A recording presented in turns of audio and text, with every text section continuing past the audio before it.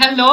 Hello mga kapalabandera! Happy weekend na naman! And of course, pag weekend, ano gagawin natin? Maglalaba tayo. At habang tayo naglalaba, tayo ay another palabang usapan na naman. At meron tayong guest for this weekend. Say hello to my friend, my former housemate, Arthur! Hi! Hello! Hi, Besh. Hello sa mga Palabandera. Yes, nako. Very important yung topic natin this weekend. And disclaimer lang before we even start the discussion, hindi po ito to body shame anyone. Feel free to choose whatever form you have. This is basically for anyone who's looking for a healthier endeavor.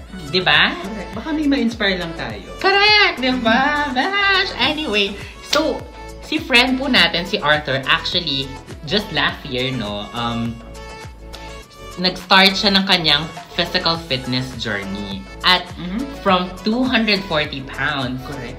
now he's weighing 160 pounds. O, diba? Ako, palakpakan naman dyan, guys.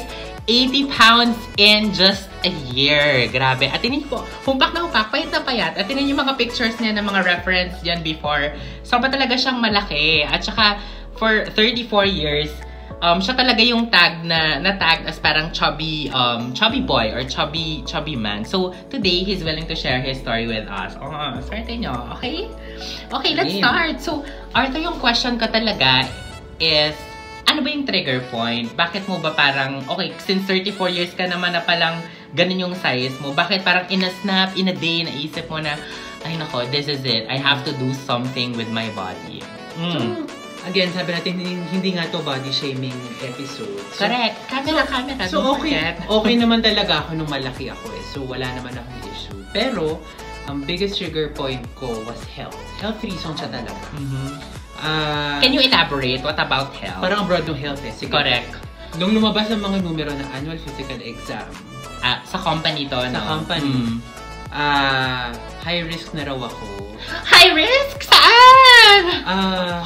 Reaction. Okay lang. Okay lang tayo. Okay. For hypertension. Hypertension. Di ba usually kapag nagkaroon ka ng naging high risk on hypertension, medyo parang iiksi na yung buhay mo, mas maraming bagay na hindi ka pwedeng gawin. Like, makakuha ng insurance. Okay.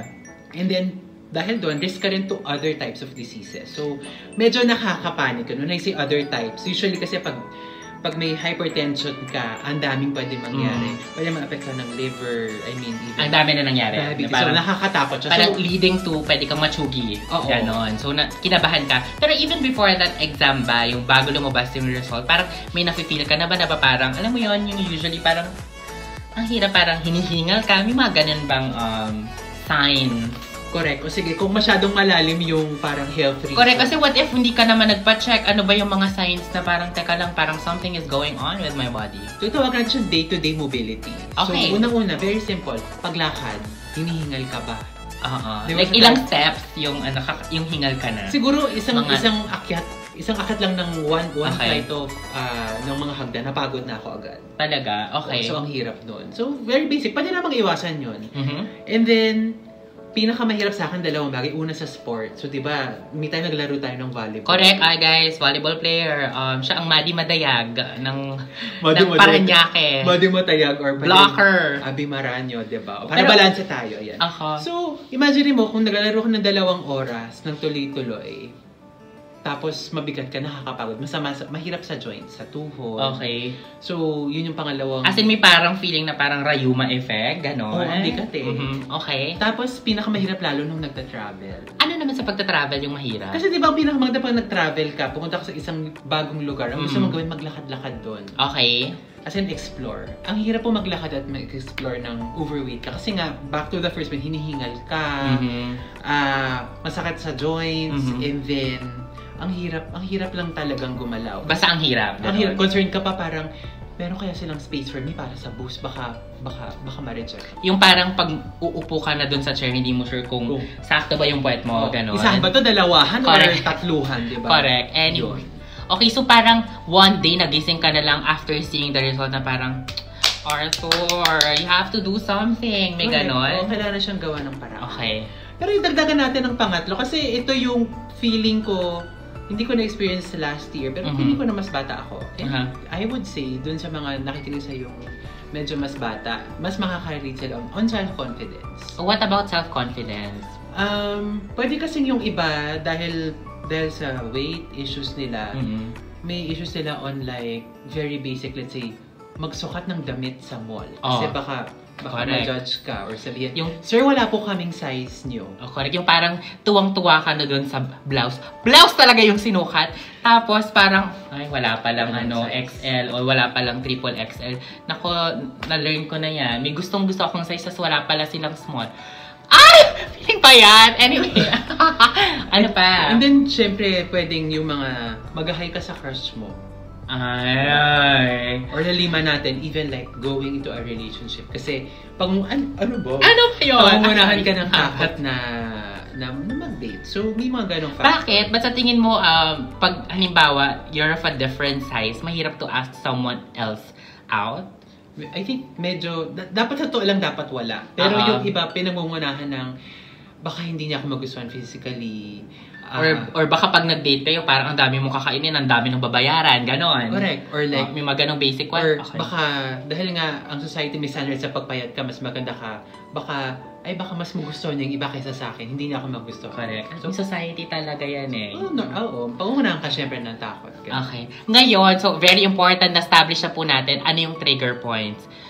Kwento naman natin, Arthur, ngayon, ano yung transformation journey mo. So, paano ka talaga nagsimula? Kasi for sure, ang dami dyan na pwede kang mabasa, na ang dami mong pwedeng i-google na parang how to go on a diet. Tapos merong mga ibang tao na nagsa-stop eating rice o kaya nagja-jog. Pero for you, ano ba talaga yung importante when you embark on this decision? Embark! Okay. Ano ba yan? Okay, so, sorry. Tulad ng mga pinost ko sa social media. Ayan, ako guys, marami po siyang ipinost, ha? Okay. So, doon na-discover ko yung Lazy Lifter program. Ay, nako, si Coach. Si Coach, diba? Si Coach, Coach Cho. Hello kayo dyan. So, cute nyo po. Cute! Okay. So, ano ba? Sorry, anyway. So, kailangan natin bumalik sa science.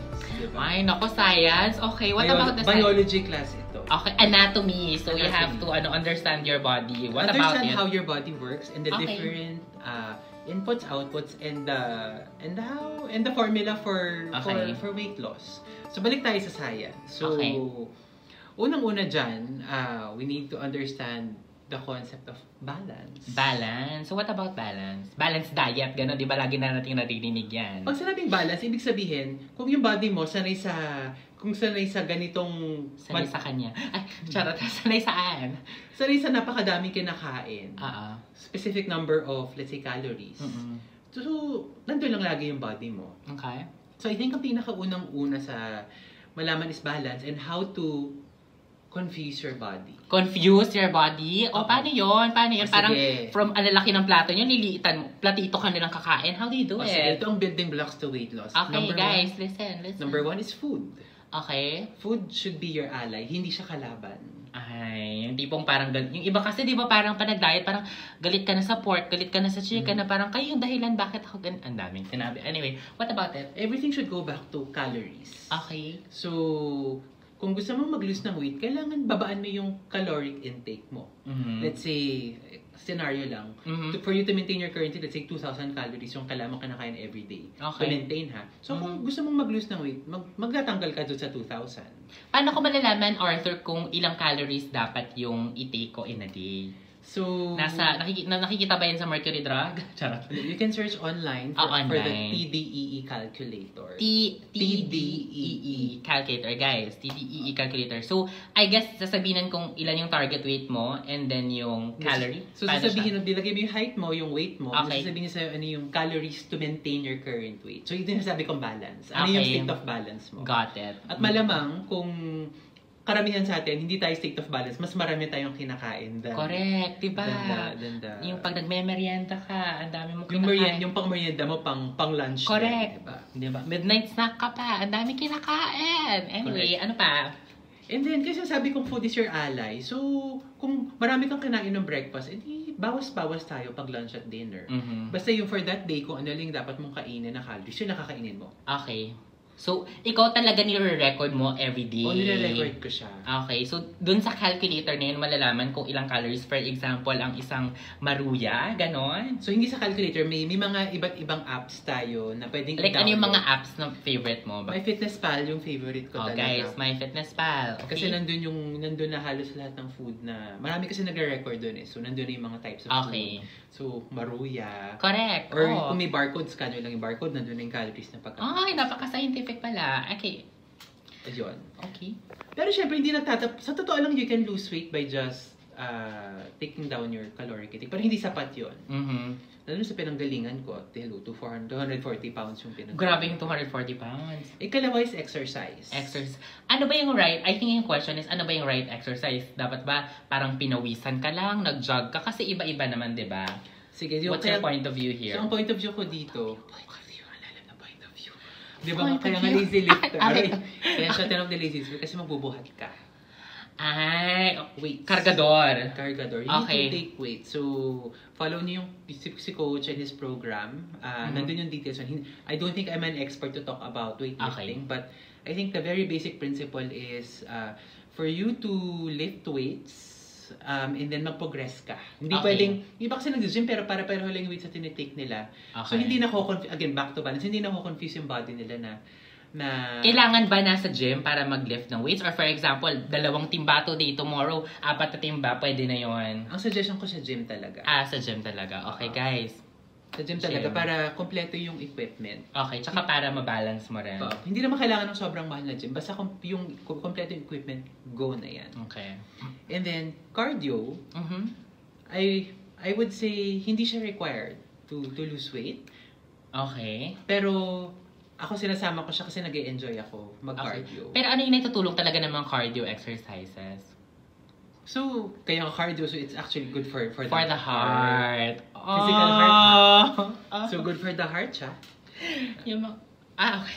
So, halimbawa nag-weights ka tapos sa cardio ka, cardio will actually mapapabilis na yung pag-lose mo ng weight lalo. Okay, so dapat cardio and weightlifting combined. Perfect formula. Although kung kahit weightlifting lang, okay na. Okay, got it. Pero I think yung last question ko lang si Arthur ako, grabe, very inspiring. How do you handle cheat days? Masaya ang cheat days. O yung cheat days ng pagkain hindi yung mga cheater dyan, hindi po kayo yung pinag-uusapan. So kung halimbawa yayain mo akong mag-dinner tonight, mag-dinner tayo.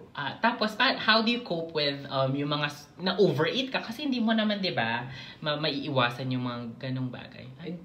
So, babawi tayo sa next few days. Okay. So parang in-advance mo, gano'n? O, in-advance ko siya. Basta yung average mo for the whole week, ay yung kung ano yung target calories mo for that week, edi okay ka na doon. So, basta meron ka lang target number for the entire week. Depende kung one day, naubos mo na yun, hindi ka nakakain the next few days. Ganun ba? Dahan-dahang bawas. Dahan-dahang bawas. Okay, guys. So, hindi siya parang daily kailangan perfect within the same average number. Caloric cycling ang tawag. According to coach. Hi po, coach. Nako, coach. Kamusta kayo? Anyway, nako. Grabe. Sobrang short ng video at ang dami nating natutunan about fitness, guys. Kayo, kung naghahanap kayo ng ways on how to lose weight. Grabe, guys. 80 pounds po yung nabawas in a year, ha? Tingnan nyo naman. Sobrang payat talaga niya. Parang, noong una ko ang kita, sabi ko, Kim Chu sa payat. Ganong level. Si Kim Chu, hindi naman. Mas maganda si Kim. Mas maganda si Kim. Hi, Kim Chu.